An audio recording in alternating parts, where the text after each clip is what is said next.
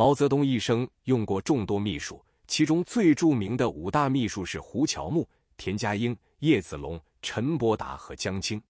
5大秘书的结局各有各的凄惨，田家英自杀于毛泽东的藏书房，胡乔木被毛泽东几度打入冷宫，陈伯达落了个身败名裂，江青则在牢狱中死得不明不白。结局最好的莫过于叶子龙。今天我们就聊聊跟随毛泽东27年的秘书叶子龙是怎么从久经考验的共产主义战士，到最后被赶出中南海的。1916年12月29日，叶子龙出生于湖南省浏阳县石湾乡平安洲村的一个普通农民家庭里，祖父给他取名叶良知。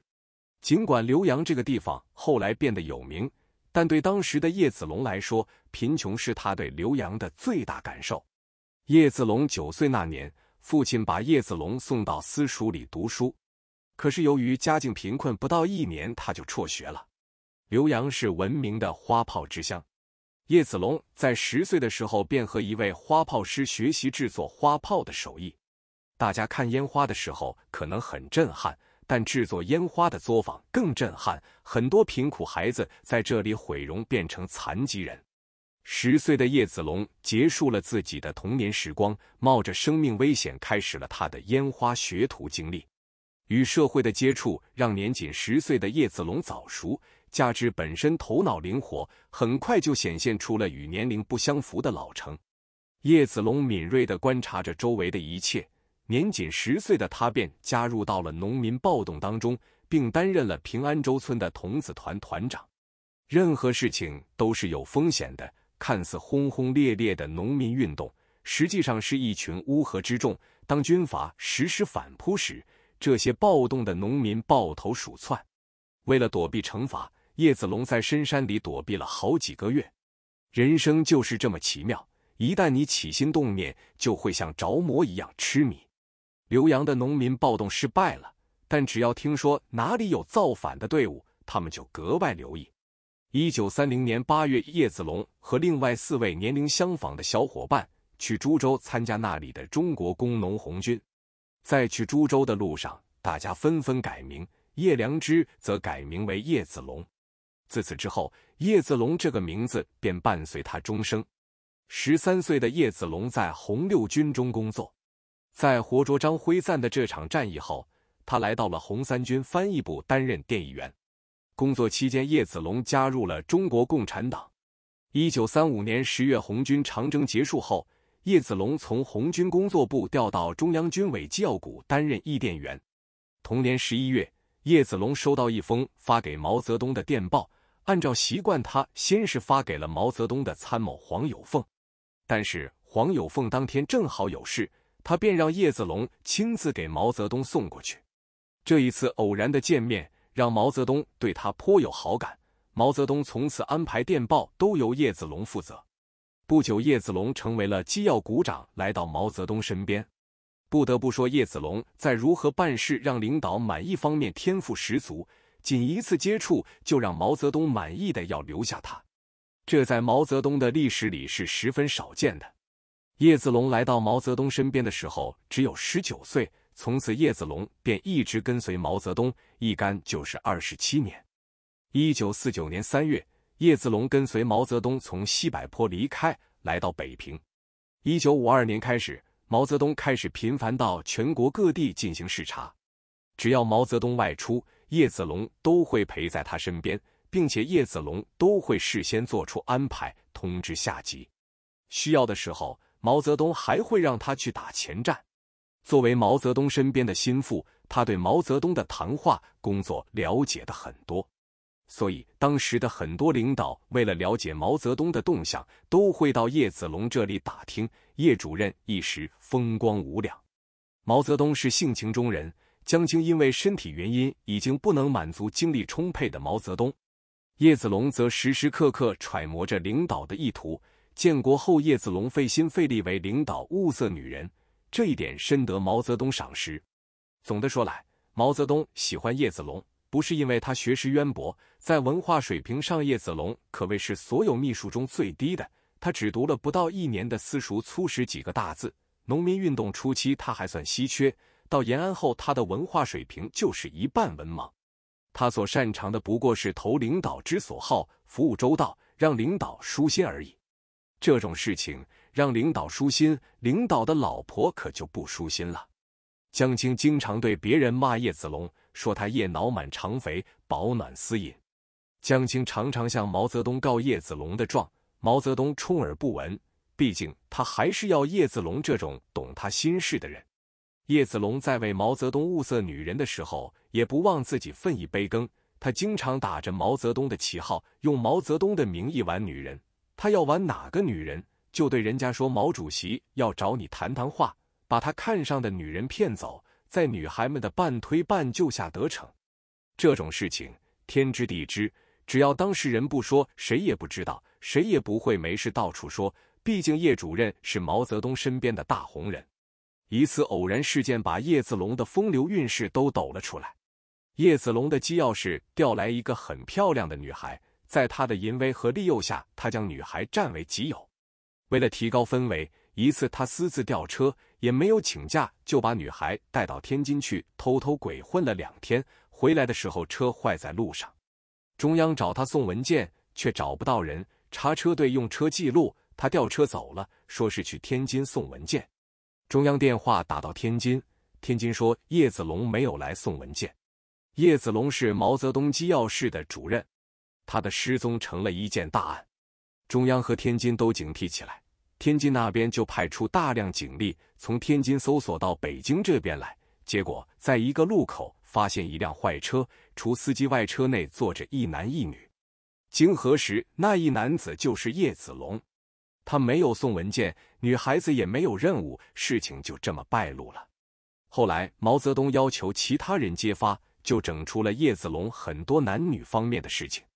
毛泽东其实是这些问题的始作俑者，他自己也有这些问题，其实他也不太介意什么作风问题，但对跟随自己多年的秘书也效仿自己十分不悦，于是就把叶子龙冷在一旁了，有事情都不大找他，而是找李银桥、徐业夫。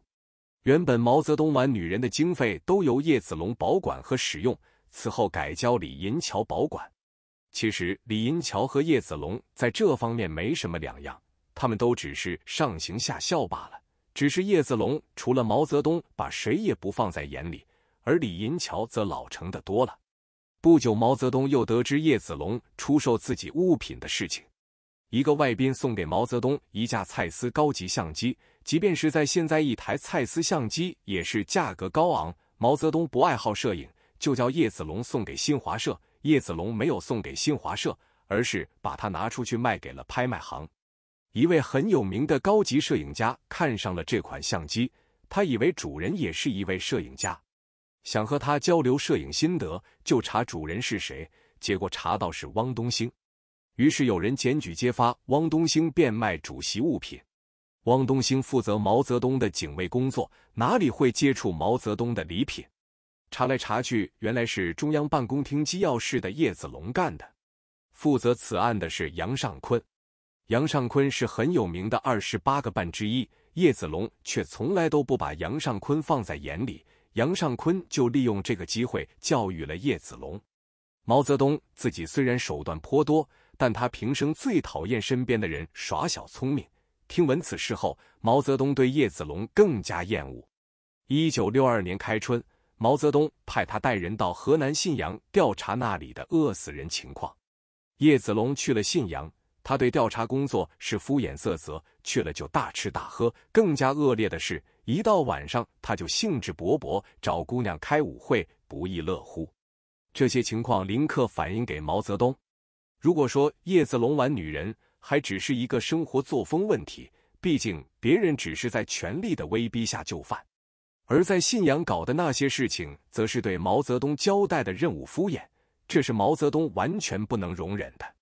把公家的东西拿出去卖钱，则属于严重的贪污行为，在当时也是大问题。若是一般人，最起码是要给个党内严重警告处分的，甚至坐牢。但他毕竟是长征干部，老资格，为毛泽东办了不少实事，就只是把他从身边调离。叶子龙对毛泽东把自己晾在一边很不满意，他便到处宣扬毛的风流韵事。这是让刘少奇知道了。刘少奇一向是没有什么是非官，唯毛泽东马首是瞻。刘少奇说，这是污蔑我们党，把他拘捕枪毙。原来在少奇同志眼里，毛泽东就是党，妄议毛泽东就是污蔑党。后来经周恩来、彭真等一再劝说，才没有执行。不得不说，毛泽东是一流的演员，尽管他已经非常讨厌自己的秘书叶子龙，但绝不直接表露，甚至要装腔作势地表演一番。1962年，毛泽东语重心长地与叶子龙进行了一次谈话。毛泽东动情地说道：“你已经跟了我这么多年，真的不容易。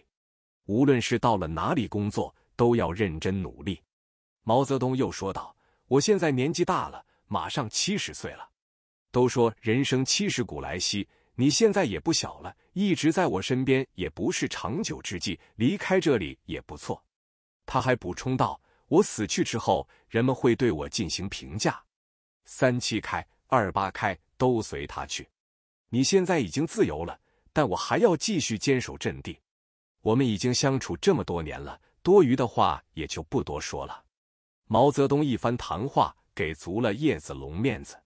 毛泽东的意思很明白，要不是看在你跟随我多年的份上，你办的这些事情都不是小问题。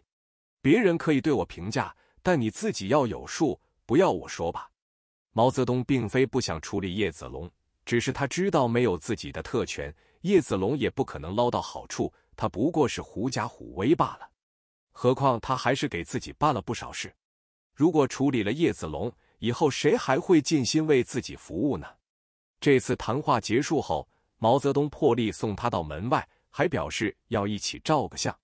这是叶子龙第一次和毛泽东照相，也是最后一次。自此，叶子龙便离开了跟随多年的毛泽东，走出中南海。叶子龙有一本回忆录中，极尽对自己吹捧，对他自己的这些不光彩的事一字不提。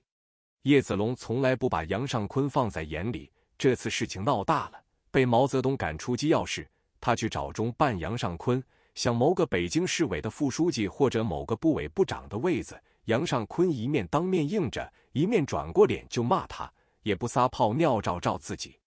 结果给他安排了一个北京轻工业局的副局长的位置。叶子龙嫌官小了，杨尚昆说：“没有处理你就不错了，你还嫌官小。”总的说来，叶子龙同志虽然很早就参加共产党，并且顺利地熬到了共产党的成功，但他本质上就是一个农民，和毛泽东没有什么区别。如果说有什么区别的话，那就是毛泽东同志读的书比叶子龙多，眼光更加长远，懂得如何不被人揪住辫子。用共产党的话说，就是毛泽东懂政治，通俗说就是毛泽东懂权术。叶子龙也不是天生就喜欢享乐，只是在领导的熏陶下逐渐迷失了自己。